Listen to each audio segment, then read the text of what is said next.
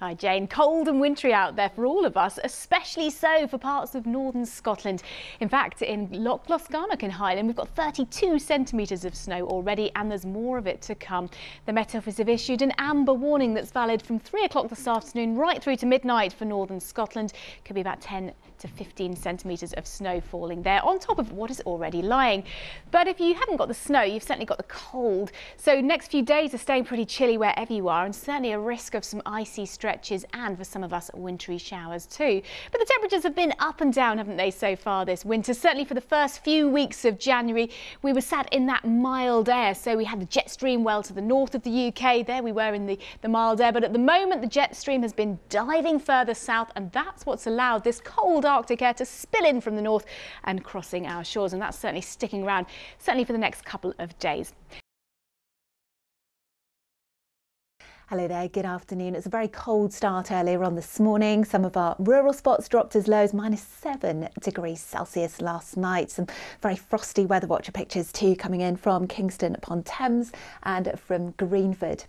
Now, as we head through the rest of the afternoon, then some spots across the capital really struggle to get above freezing. Temperatures in central London just 2 or 3 degrees Celsius, some hazy sunshine on and off, but also some high cloud in the way at times. So a very cold feeling day, but it will be largely bright.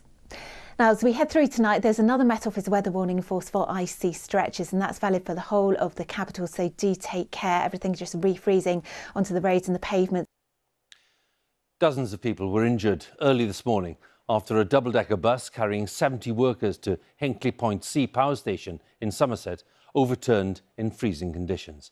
Avon and Somerset police declared a major incident after the crash near Bridgewater, which also involved a motorcyclist. And we talked yesterday about it being cold, but I don't think I was quite braced for how cold this morning.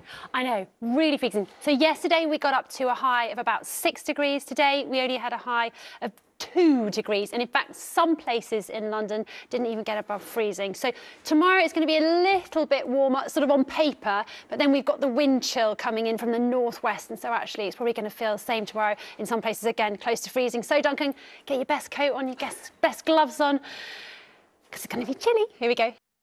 Hello again. What a gorgeous sunset yesterday over Eel Pie Island. Look at the tops of those trees, just tinged red there. I love that. Very cold though. It's going to be cold and frosty again tonight. We've got the potential for some icy stretches, so a yellow warning in place from the Met Office right through until 10 o'clock tomorrow morning. Watch out for those. Mostly dry over the next few days. Couldn't rule out a shower, a wintry one maybe here or there. But we have got some nice winter sunshine in the mix for you to enjoy, although it's not doing a huge amount for the temperatures. Well, we've had a lot of heavy snow, 30 centimetres of lying snow across parts of the Highlands. I'm a big fan of snow, but I wouldn't fancy taking a seat here.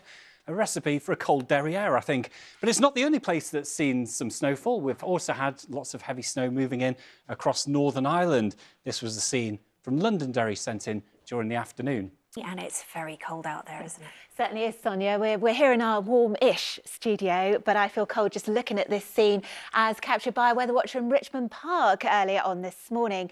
And some of our temperatures, particularly in the rural spots of Surrey, got as low as -7 degrees Celsius last night. The coldest night of the week. Is still going to be cold for the rest of the week. Of course, some hazy sunshine around today and some beautiful colours at sunset too. Just take a look at this one from the Hyde, which is in Barnet in North London. Now, the big difference between yesterday's forecast and today's is that we now think the cold weather is set to last for the rest of the week, so it won't be turning milder, particularly at the weekend. It will stay dry though. There'll be some sunshine, but just quite a chilly northerly wind blowing. And earlier we heard about the amber weather warning for heavy snow in northern Scotland. Well, there are yellow warnings for snow and ice across much of the UK as well, Alex, and that's going to cause quite a bit of travel disruption, I'd imagine. Yeah, it would be wise to check before you travel first thing tomorrow morning, especially if you're one of those people that is going to be on the road first thing tomorrow morning. There will be a fair amount of ice around, and that's why these warnings are very much in place. But let's take a little look back at the conditions that we've been dealing with today. This is mould in Wales, looking like, well, a scene from Scandinavia. Picture perfect there, lovely winter wonderland. Hopefully it didn't cause too much disruption. And then we go to County Durham, which was literally freezing. You can see the icicles hanging off the farm gate there. A little bit of sunshine pushing through. And then for Inverness in Scotland, where they've seen several centimetres of snow in places, hasn't bothered the cows too much. And also, well, in London, actually, it wasn't as wintry, but it still was a pretty cold day with temperatures around 2 degrees Celsius. There was a fair bit of frost here and there. It wasn't weather for ducks, but these guys didn't seem too bothered by it. As I say, there are still weather warnings in place as we head through into tomorrow. Yes, that amber warning, which we were talking about earlier in the programme, not too far away, actually, in that amber warning area. Loch Glascarnock actually is seeing 33 centimetres of snow, and that could well get topped up as we head through. And you can see outside of the amber warning area, we do have these other warnings for snow and ice. Go very carefully, even outside of these areas. As I say, if you're going to be on the road first thing tomorrow morning, it could be quite slippery underfoot, not to mention a few wintry flurries here and there.